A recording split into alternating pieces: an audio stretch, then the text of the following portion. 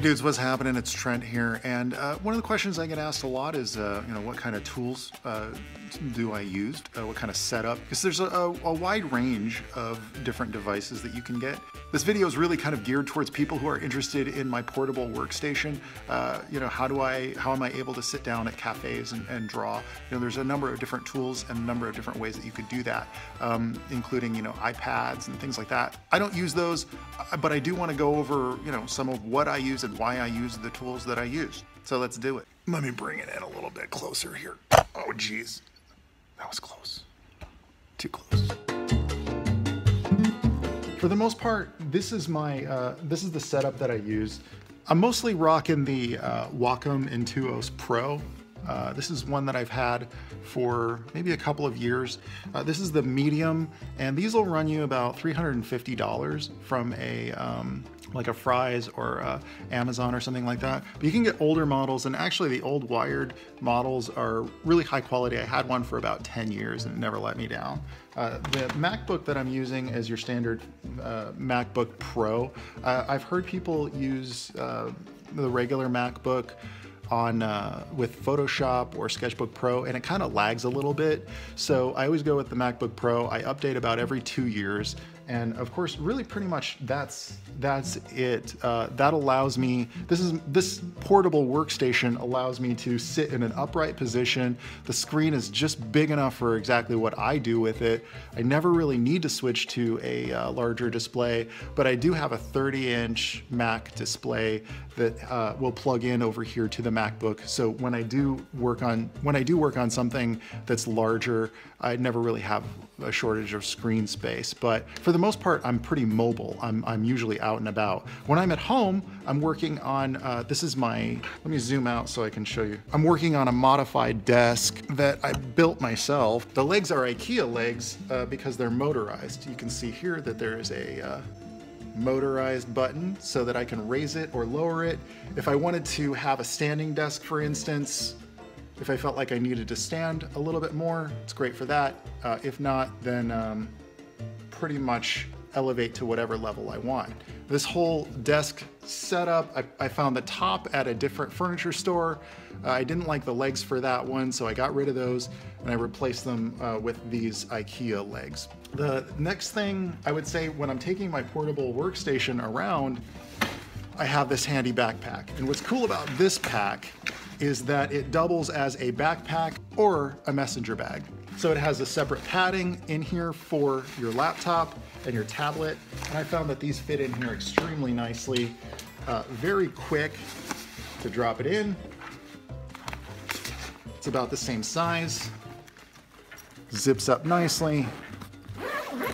And I've got a section in the front for the pens, and as well as other items such as extra battery packs, pencils, whatever else I need. I keep a sketchbook over here just in the event that I might need to do a little bit of sketching on the fly. So pretty much when I'm traveling or if I'm heading out to do a little bit of work, this is my entire workstation, and I can grab it on the go like this or wear it like a backpack. But if you decide that you don't really want the backpack functions, you can drop these in to the back. I never really do this, but if you need to be tidy, it's really handy that you can kind of put these in here.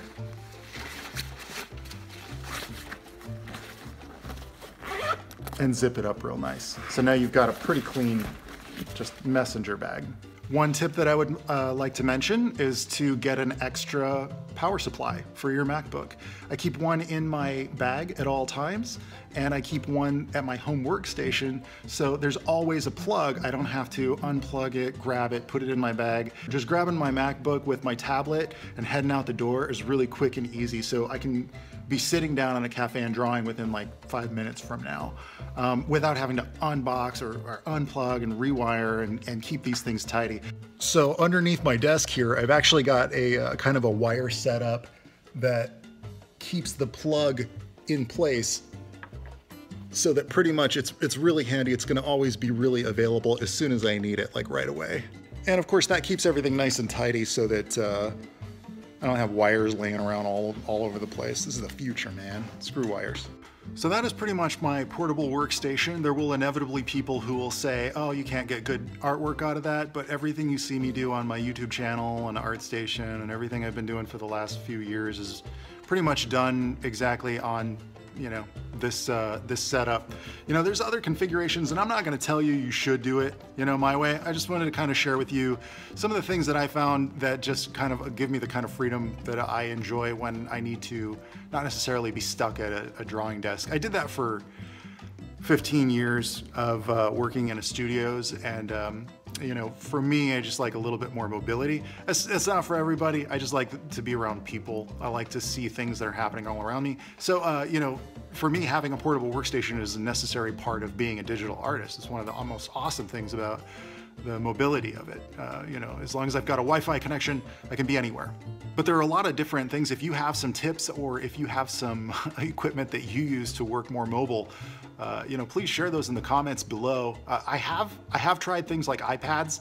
I just didn't like the pressure sensitivity of it. I like the Mac environment. There was for a while a Mac/Wacom kind of a tablet type of a device, and I've tried the Cintiq and things like that. But for me, I don't like to angle my neck down too much.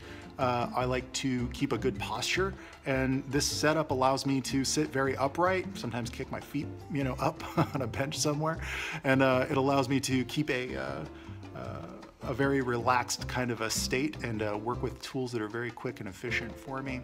I do wish that there was something for my left hand. When I'm working on a desktop, I tend to use like a Nostromo Gaming Pad with preset keys, quick keys for new layers and brush sizing and things like that.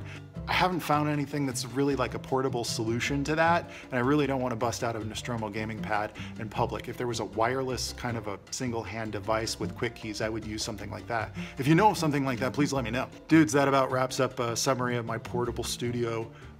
You know, I hope you enjoyed that. But dudes, remember, if you're gonna draw on the go, draw on the go with some freaking passion, man. Ooh yeah. All right, ciao.